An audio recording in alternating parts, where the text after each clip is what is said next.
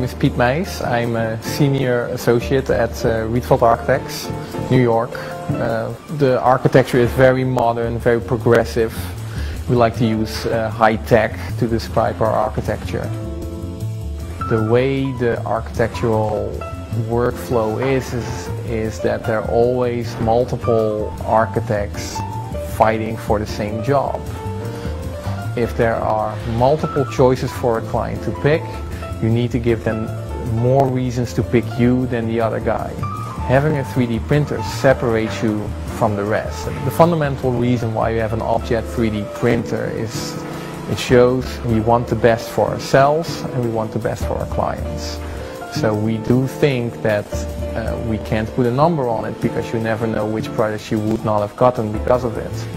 But we do think that we ended up with more projects than we would have otherwise. The way we did models before in our office was all done by hand, and it was a very long and tedious process. 1 or 2 months for a building model was nothing special.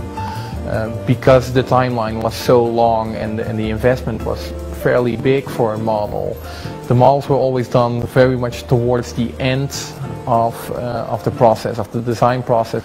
And on top of that, at the end of all the work we've done, we ended up with only one model, and we definitely use a 3D printer to overcome that problem, because there's nothing better than to have a model of concept design at early stages of the project, sitting one at the desk of the investor, to have one sitting at the desk of the client, can put one at the desk of the mayor.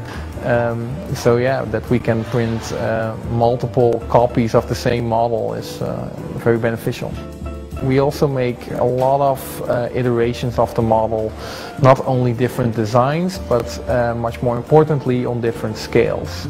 Because you first have to talk about how does the design influence its surroundings. So you want to look at a bigger scale of how the massing fits in the massing of the city. The next scale up is how does the massing fit in the massing of the next door neighbors. And the next part is how is the plasticity or the massing of the building itself. And every time you go one scale bigger, to zoom in more and more at the building, we even did a 1-to-1 scale model of a lamp before it went into production, and it was cheaper to have it done on the 3D printer rather than having done an actual mock-up. There is still very much a wow factor when we come into a meeting with a model. Just 2 weeks ago, we were asked to produce a completely redesigned plan because the program changed. We were able to be at the meeting 2 weeks later with not only drawings, calculation, renderings, but a 1 to 400 model, put it on the table and saying this is the new design. We had that done within 2 weeks. They know that they can only get that from us and not from their other architects. 3D printing is going through the exact same process as computer drawing went through 20-30 years ago. There's people who truly believe that this is the future, and there's still people out there that really don't see the use for it. And if you look at how computer drawing evolved versus hand drawing, the clients do not accept hand drawings anymore. Clients do not accept hand renderings. They only accept photorealistic renderings.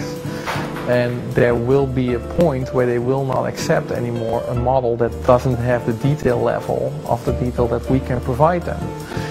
The driver is not going to be the architect. The driver is going to be the client. What is it that the client wants? We have the Objet Eden 350. We have the print for almost 4 years now. The learning curve for us was either very short or very long, depending on how we look at it. We are still learning. We're still doing new things with our printer. But the first productive model we actually had done the first week. It went over to the Netherlands and was used in a presentation.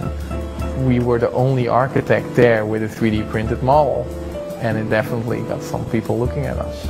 Even though the technology is already high-end, Objet is still pushing to be better. And that's how we see ourselves. We always push to be better. and it's just nice to surround yourself with people who think the same way.